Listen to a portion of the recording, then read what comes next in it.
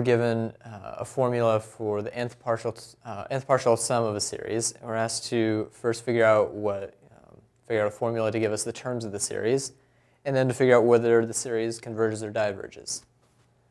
So the partial sum that we're given, or the formula for the nth partial sum, is given by 2 plus n over e to the n.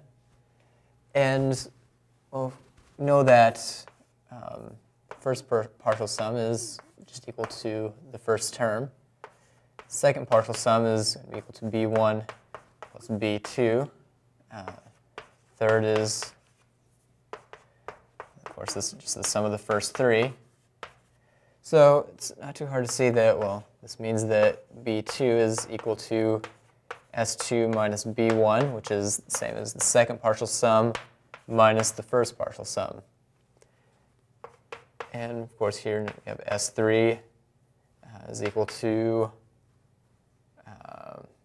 this implies that, b3 is equal to s3 minus b1 plus b2, which is just third partial sum minus the second partial sum. So in general, the kth partial sum is equal to,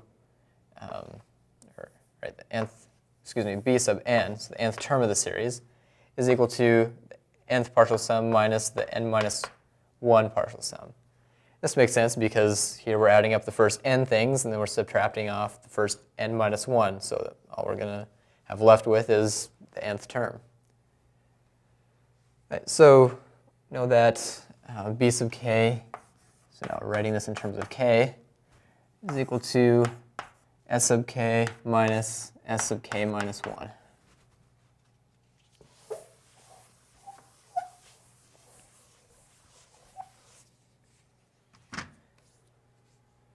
So the first thing we probably want to notice is that if we let f of n,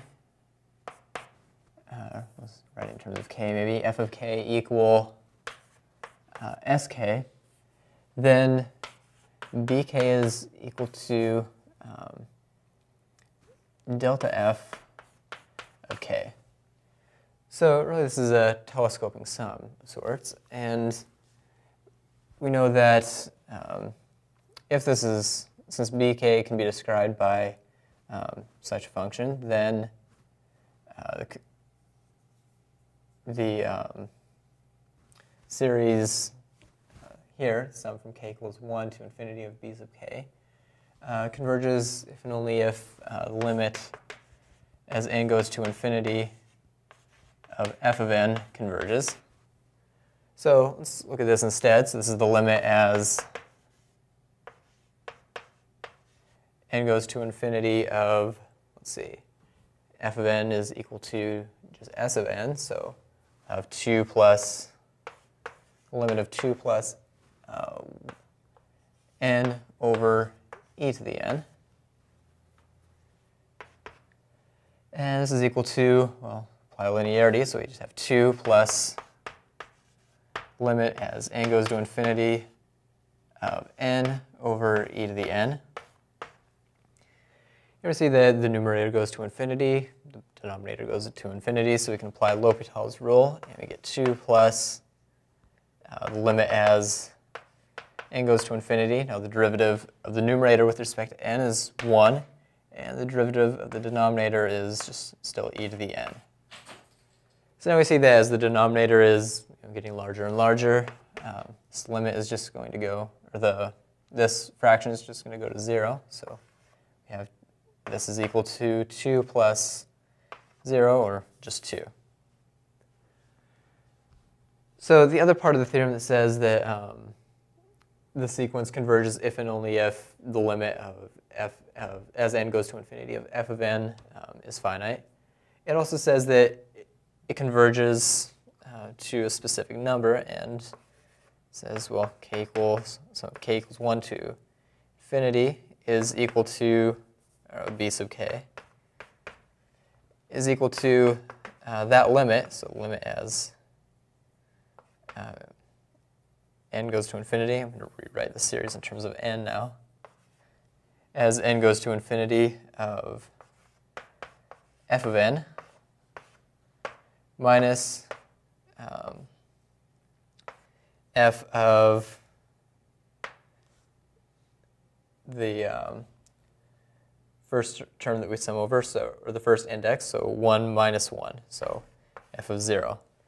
What this isn't quite true is there's one little thing that we have to watch out for, and that's that this is only good if k is equal to, or if k is greater than or equal to 2.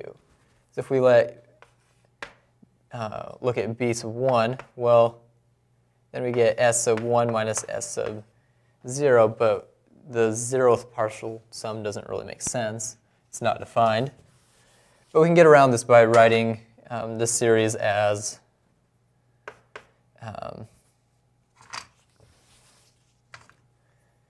b sub 1 plus the sum from k equals 2 to infinity,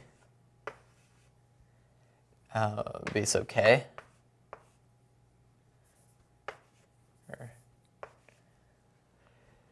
and now this is equal to b sub 1 plus the limit as n goes to infinity of f of n minus, now we want to do the smallest index, minus 1, so 2 minus 1, minus f of 1.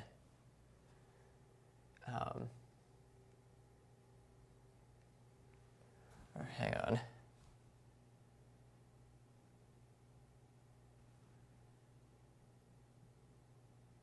So we know we would need to go up to 3 here. So b sub 1 plus b sub 2, so we pull out the b2, and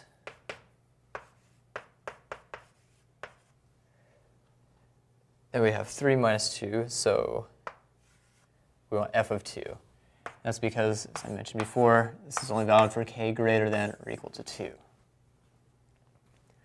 So now we can figure out what this is. This is b1 plus b2 plus the limit as n goes to infinity of f of n. Well, we know that that's equal to 2, so plus 2, minus f of 2. So f of 2 is equal to, well, let's just write f of 2 for now. And continuing that line over here, this is equal to, well, b sub 1 is just equal to s sub 1. B sub 2 is equal to, say, s sub 2 minus s sub 1 plus 2, and minus f of 2. So f of 2 is equal to s of 1 minus, s sub 2 minus s sub 1. So here the s sub 1's cancel out, and we end up with s sub 2 plus 2 minus s sub 2. So these cancel out, plus s sub 1. So s sub 1 now is equal to, or we have 2, plus s sub 1, which is equal to 2 plus 1 over e to the first power, so 1 over e. And now this is equal to 4 plus 1 over e. So 4 plus 1 over e is the number that which the series whose partial sums are given by 2 plus n over e to the n actually converges to.